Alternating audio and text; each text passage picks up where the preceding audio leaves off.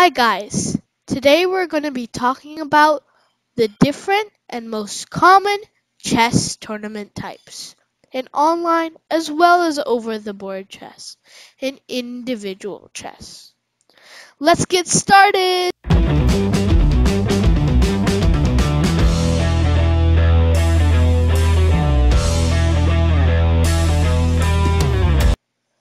The first tournament type we are going to be talking about is round-robin tournaments. Round-robin tournaments are tournaments where all the players in the tournament have to play against each other, and the winner will be determined by the player who wins the most games. I'm going to show you how the pairings could work with an even and odd number of participants in a tournament. If there is any even-numbered player tournament, like 4, named A, B, C, and D, we might pair A with B and D might be paired with C. In the second round, we could pair A with D and pair C with B. We can go like this in a triangle way until all the players have played with each other. So in this case, the tournament would end after 3 rounds, with either A, B, C, or D being the winner. As you can see, the pairings go in this kind of shape. This, however, was with an even number of players. How about an odd number of players? Well, let's choose 3.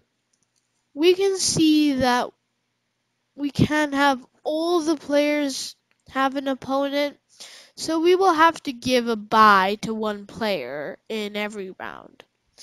Let's say A and B get paired with each other and C gets a bye. The triangle rule can still be applied, and in the next round, A will be paired with C and B will get a bye. You can probably figure out the next round easily. That's basically a basic explanation of how the pairings can be paired. However, you may be asking, how do they decide the winner if 2 or more players have the same score?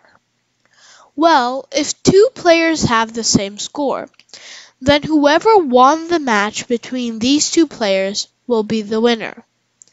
If there are 3 players who have the same score, it depends on the event rules on where you're playing, but you can have another round robin between the 3 players.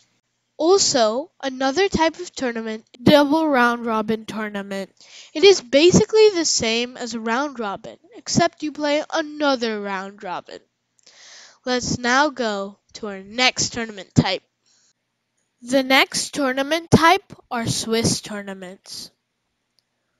Your first chess tournament was probably a Swiss tournament, and it is the most common type of tournament. It is widely used around the world. The great thing about it is that it tests the person's real skill.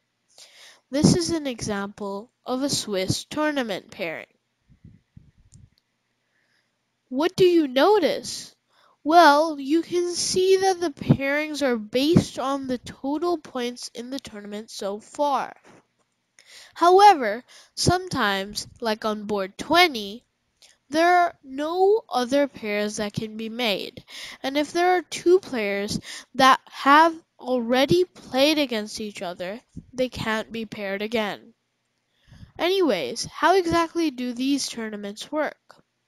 Well, the pairings are paired by the number of points, and whoever in the end has the most points wins the tournament. Again, if there's a tiebreaker, then there's a sort of different approach. There's a lot of different types of tiebreaks for this, which are ranked on precedence on which tiebreak to go through first. The tiebreak with the highest precedence is winner over the other, or direct encounter. which is basically the same thing as the first tiebreak of the round-robin match, which is that if there are two players with the same score, if they played each other in the tournament, then the winner of that match will be having the place over the other person. The next tiebreak system that will be taken into account is either the Buchel system or victory tiebreak. It depends on the tournament you're playing, and some tournaments prefer Buchels because it is a real tiebreak and actually determines who should be the one that overtakes the other, while others prefer victory to avoid match-fixed draws. Let me tell you about Buchels first. Buchels is basically deciding whether your opponents in the tournaments were strong or weak. It looks at your opponents and sees how they did in the tournament and decides based on that information. Basically, if you drew against a good player, then that would be recorded and it would be a good thing in the future tiebreak system. Victory, on the other hand, sees how many wins you have, no matter who you play against. For example, if you have 2 draws instead of 1 win, that is a bad thing in the tiebreak system. This is usually used to encourage players not to just match fix games to a draw, but fight on in the game. These are the 2 main tiebreaks in Swiss tournaments, and they're really important, especially in top games where tiebreak may change one's life. There's also a Sonneborn Burger tiebreak, which is basically the sum of the scores the opponent has defeated and half the scores of the players whom he has drawn. Basically, if you beat a player that had 2 points in a tournament, then you would add that to the sum. And if you drew against a player with 4 points in a tournament, then you would have half the 4, which becomes 2, and add that to the sum. Of course, there are more tie breaks, but these are the most common ones. Now, let's go on to the next tournament type. The next type is being considered somewhat tournament-based. There are simultaneous exhibitions. Simultaneous exhibitions are basically when a player plays 2 or more players simultaneously. Now, you may be thinking, how is this even possible? Well, let me show you a diagram of how it might look in real life. Basically, the person in the middle is to go around all the players and play against all of them. Normally, the player in the middle is like a really strong grandmaster, and so the amateur players are fighting for a draw or win to be given a prize. However, not all of these exhibitions have prizes and can also be used for training. Anyways, let's move on to the next tournament type, arena tournaments. Tournaments are based on online chess. Otherwise, it would go too crazy in real life. Arena tournaments are fast and fun-filled tournaments, but do not really test a person's real skill. This is because it is in an arena, and there is not really a proper structure, and anyone can just join and leave a tournament at any time.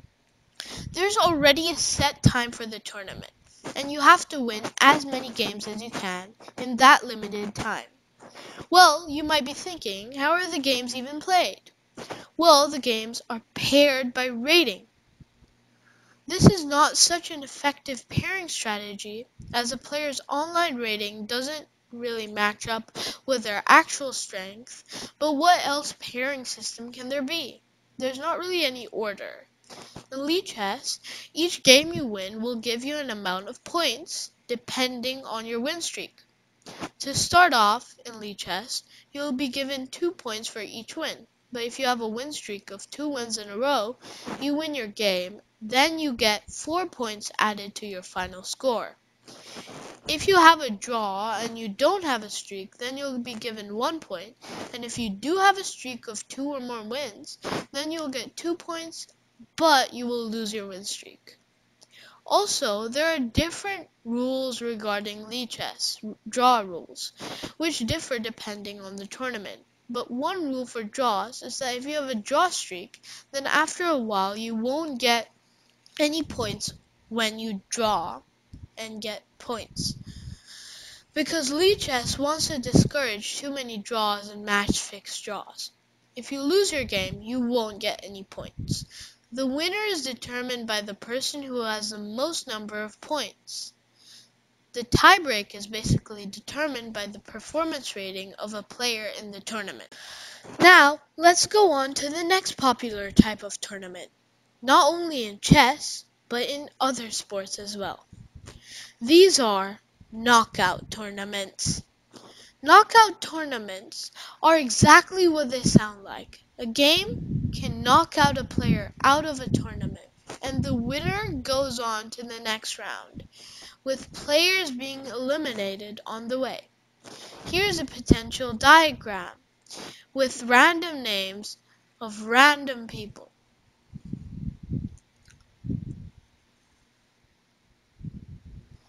This kind of a diagram is usually the normal layout with a bunch of people playing each other. In this case, Bob, Marcus, Jeff, John, Ronnie, Henry, Steve, and Tim. So Bob and Marcus will play against each other, Jeff and John will match up, Ronnie and Henry, and so on. After match 1, we will move up and face another.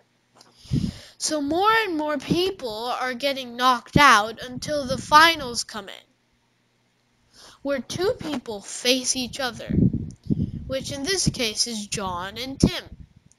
The winner will obviously be determined by whoever wins the game, but what if 2 players have a draw? Well, the matches are usually longer than 1 game, but if it still happens to be a draw, another type of game called Armageddon is going to be played. In this type of game, there is no option of a draw, so it makes either a win or a loss. The way Armageddon does that is by saying that if a game has been drawn, black wins. To make it even, it also says that the white player will be given a 1-minute advantage, whether it's 6 minutes to 5 minutes or 5 minutes to 4 minutes or anything. Therefore, it makes the game a little more fair, I guess. So imagine John and Tim had a draw in their match and therefore Armageddon was played, and John happened to win. So that's basically how knockout tournaments work. They're usually played at a top level. Okay, I could keep on going with even more tournament types, but these are generally the most common tournament types in online and over-the-board chess. The next one is not very common, but I think it will be worth knowing, just for fun. It is Blindfold Chess. Tournaments. Now, I think that this is, although is not considered a tournament yet in my dictionary, it has potential. In online chess, how it might work is that there will be a board with no pieces on it, and you will have to move the pieces on the blank board. In over-the-board chess, people can be blindfolded and play on special chessboards, or maybe talk to each other. There's so many different possibilities to hold a blindfold chess tournament.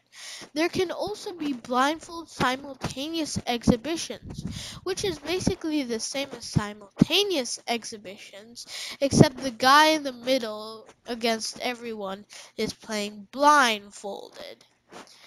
This is almost always the case when the person in the middle is a really, really strong title player, and the player I've seen so far is Magnus Carlsen doing this. Thanks a lot for watching, and I'll see you guys next time. Peace!